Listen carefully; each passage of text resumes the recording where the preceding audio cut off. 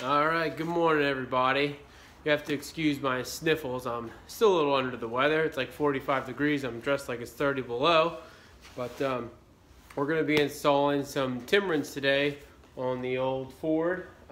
We got the big salt box going in there this year. So here's the part number I got. Can you read that? And you know, I got this off of Amazon. It was around $200. So all right, I'm gonna take the forklift and I'll throw this salt box in there before we put the Timbrens on and see if just the box lowers it at all without any salt in it. So we'll see. About a ½ inch drop with the empty salt box without the spreader on there. So all right, we just gotta attach these two pieces here. This has got a washer inside of it.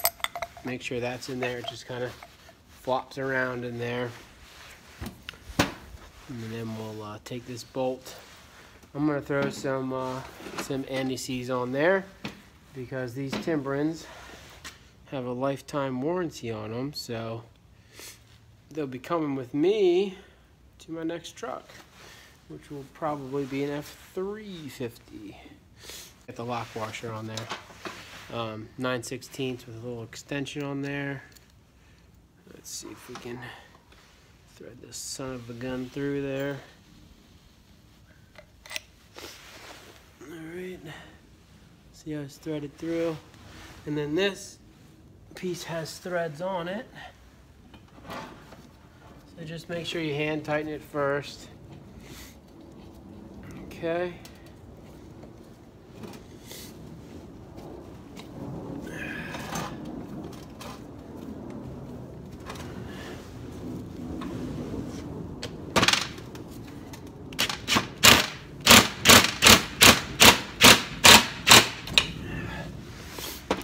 Lost my socket. Okay, and yeah, she's assembled. You take this over to the truck and the bolt's gonna come in this way. So let's go take the OEM bump stop off there. Okay, we have the truck on the lift now. Let's take a look at these factory bump stops. I'm going to call them bump stops. You can call them whatever you want. There's a nut up there that we got to loosen and take those off. And I believe that's the first step. Alright, so before we start messing around with that bolt, I'm going to hit it with a little penetrating oil. Let's go ahead and hit it.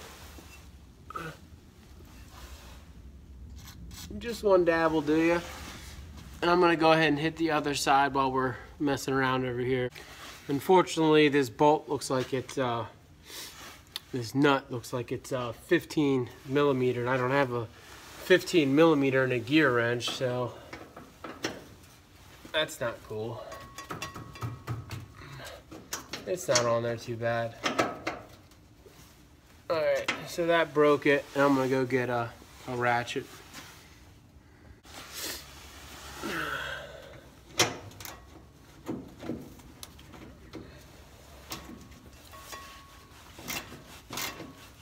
I've been putting off buying the full set of the gear wrenches. Buying one here and there. I like those ones with the adjustable heads. You know, I work on mowers a lot, and it just helps out a lot. I hope I'm not just spinning something. I'm just gonna keep going until something breaks or it comes off, or I hit my knuckles on here and I scream like a little girl.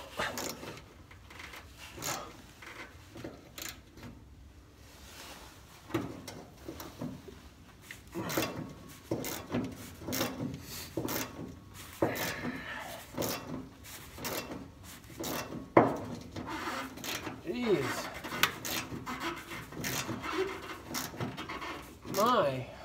My, oh my, oh my. Huh. I wonder, I don't feel like holding it with my hand. I'm gonna go get a set of adjustable pliers. I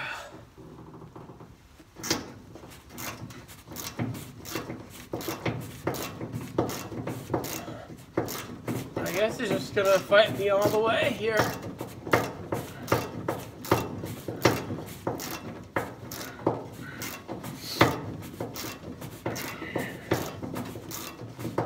Feels like it's breaking a little bit. It's just a long ass bolt, I think. Alright, I think that we got her now. Let's see. Yeah. Huh. Just a long bolt there. I don't know. That's what I use, so. Let's put the Timbren on there. Alright, just to make this easier to come off later on, take some anti-seize and just kind of. Alright, here we go. Here's the Timbren all set up. And then the bolt with the lock washer and the washer. And we'll see how it wants to go up on here. Looks like just like that. I'll probably be blocking you guys here. Sorry about that. But I'm just threading the bolt through there like that. And we'll just lace it up with our hands first. Okay? Yeah. Yeah. I like that.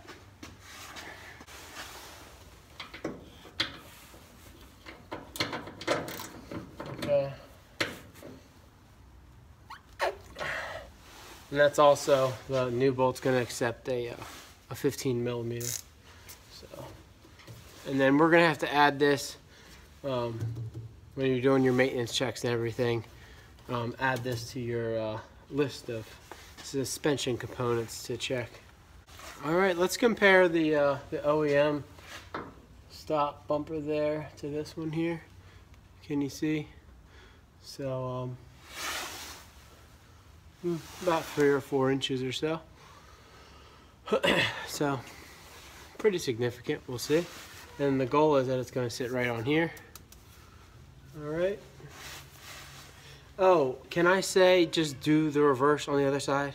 Would that be all right with you guys? Thank you. Thank you. All right, and there's going to be some hardware left over. We're obviously going to use this. That goes on that top bolt. This is the long bolt that goes through, and I think you use a lock washer for that, if I'm not mistaken. Then you got these extra 2 here, and those are if you need to adjust the Timbren either right or left. I guess there's some extra holes there if it doesn't quite line up, but it looks like ours lines up pretty good, and that'll be for 2011 to 2016 F-250 Super Duties. I know that for sure, so we might have these 2 left over. Alright, it looks like I'm not going to have to move the truck back to the original spot where we made our first measurement, because the Timbrens actually aren't touching that ear of the block there. So this Timbren has about another inch to go.